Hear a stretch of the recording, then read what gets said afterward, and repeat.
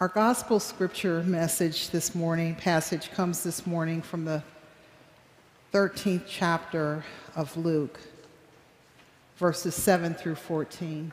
Listen, hear, and receive God's word. When Jesus noticed how the guests chose the places of honor, he told them in a parable, "When you are invited by someone to a wedding banquet, do not sit down at the place of honor, in case someone more distinguished than you has been invited by your host. And the host who invited both of you may come and say to you, 'Give this person your place,' and then in disgrace you would start to take the lowest place. But when you are invited, go and sit down at the lowest place so that when your host comes, he may say to you, 'Friend, move up higher.' Then you will be honored in the presence of all who sit at the table with you. For all who exalt themselves will be humbled, and those who humble themselves will be exalted." Jesus said also to the one who had invited him, "When you give a luncheon or a dinner, do not invite your friends or your brother or your relatives or rich neighbors, in case they may invite you in return, and you would be repaid. But when you give a banquet, invite the poor, the crippled, the lame, and the blind, and you will be blessed because they cannot repay you, for you will be repaid at the resurrection of the righteous." This is the word of God for the people of God. Thanks be to God. This Lenten season, we are preaching from the Bible study, Meeting Jesus at the Table. On the first Sunday of Lent, although I wasn't here, I was worshiping with you online. Pastor Lowe shared a story of his favorite holiday. He said that it was the 4th of July, and he said that inevitably his Uncle Ricky would show up uninvited at the picnic extravaganza. And though uninvited, he said, his mother always believed that everyone needed a place where they belonged. And so Uncle Ricky was welcome to be there as well. Last Sunday, Pastor BJ shared the story of his neighbor who would show up uninvited at their door, in the backyard, on their sofa, interrupting their gatherings so frequently that he became a part of the family. So as I prepared to preach this morning, I realized that and I suspect that each of you have memories of making room at a table, breaking bread and eating with others who were invited or maybe not. The story of making room at the table that came flooding back to me occurred summer after summer during my childhood. It was not unusual for a revival to be scheduled in the Baptist church during the summer months, and an out-of-town guest preacher would be invited to preach that week.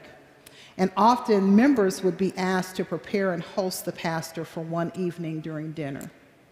Now, my mother was an amazing cook, and the guest preacher would often be invited to our home for dinner. My mother would go above and beyond preparing a meal, enlisting my help.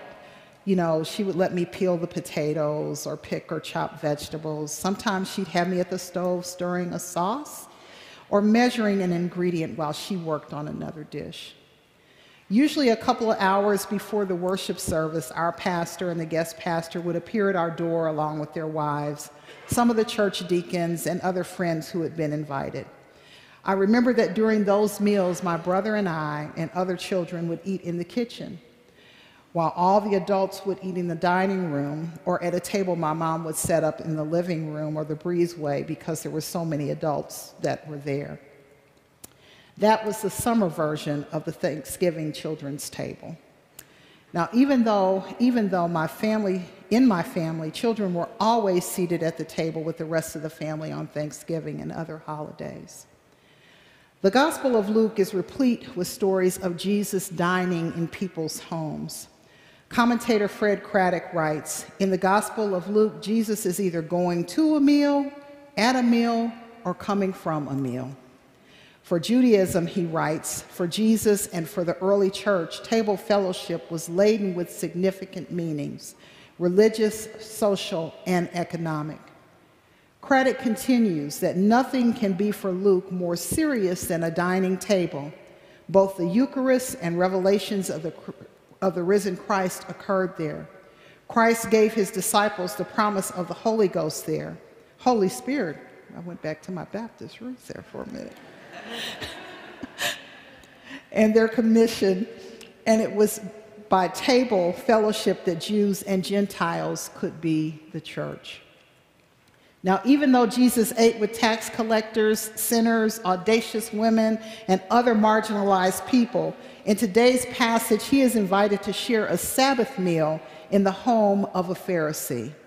Yes, a member of the legalistic religious sect that continually questioned, discredited, and accused Jesus of breaking religious conventions and practices, including healing on the Sabbath.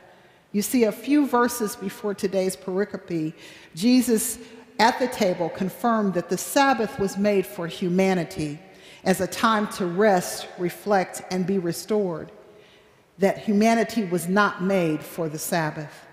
Therefore, healing, caring for, and ministering to people in need was appropriate, even on the Sabbath.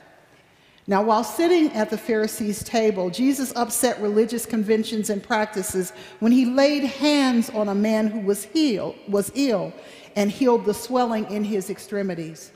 Now, after healing the man, Jesus noticed that some of the guests were competing and trying to sit at a place of honor at the table.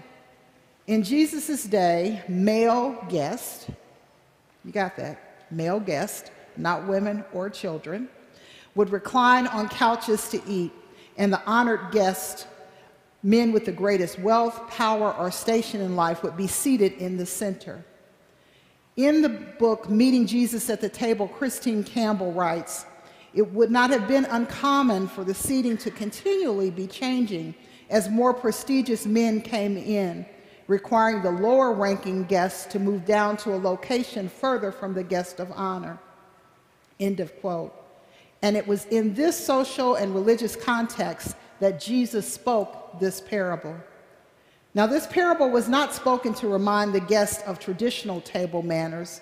Jesus shared this parable to remind the guests that in the economy of God, conventions and practices of exclusion and hierarchy are not only passé, but the rules of engagement are entirely rewritten.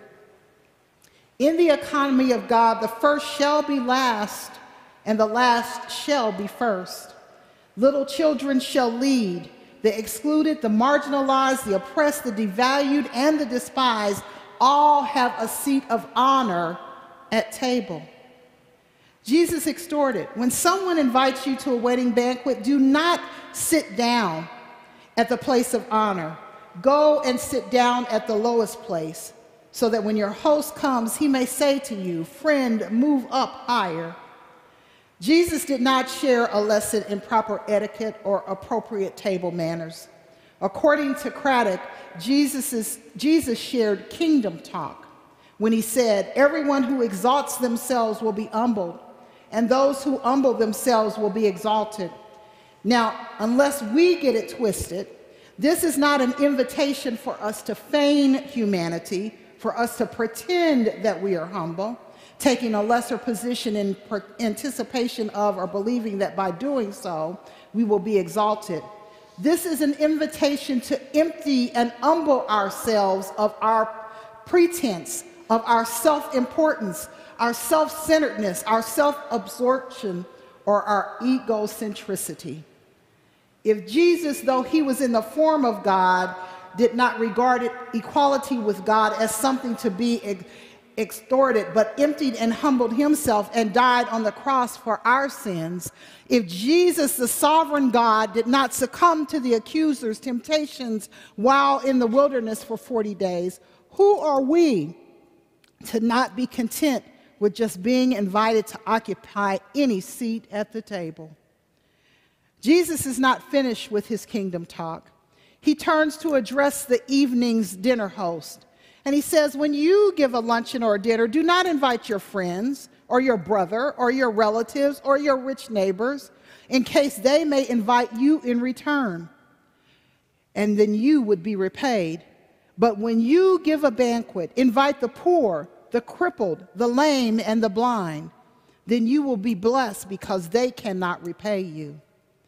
The language used by Luke to describe people who are impaired is not acceptable in our context. And to imply that an impairment would prevent someone from fully participating in society is offensive to us. However, Jesus was describing people who, in his context, were considered outcast, untouchable, less than by society, excluded and banished. Now, lest we think that we're exempt or have evolved from thinking this way and treating others this way, there are times when we turn our proverbial noses up at people living in poverty, homelessness, with mental, physical, or spiritual illness and other impairments that we either fear, do not understand, or just simply want to ignore. These are exactly the people that Jesus said we should be inviting to sit at table and to share a meal. People who have nothing to give us in return. People who do not have the means or ability to engage in a reciprocal or transactional relationship with us. Campbell writes, Jesus' parable of the dinner party raises the dangers of transactional relationships that are based in quid pro quo, something for something, and that obscure our best efforts at real hospitality. Jesus tells his Pharisaic host, we are capable of so much more.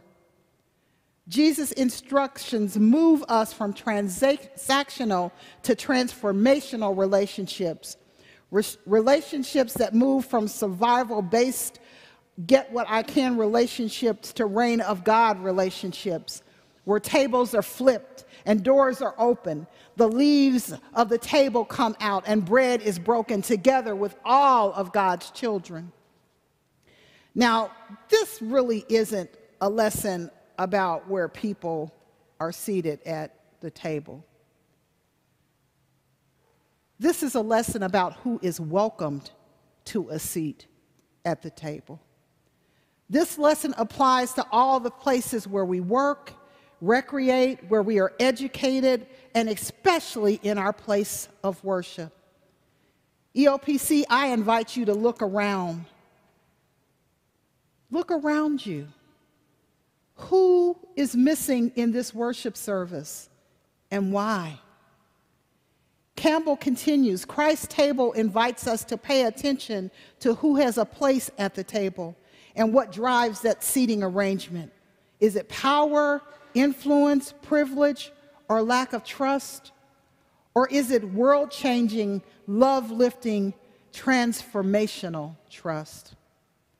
Beloved, are we so comfortable or complacent that we have forgotten Jesus' command to go out into the highways and the byways and implore them to come?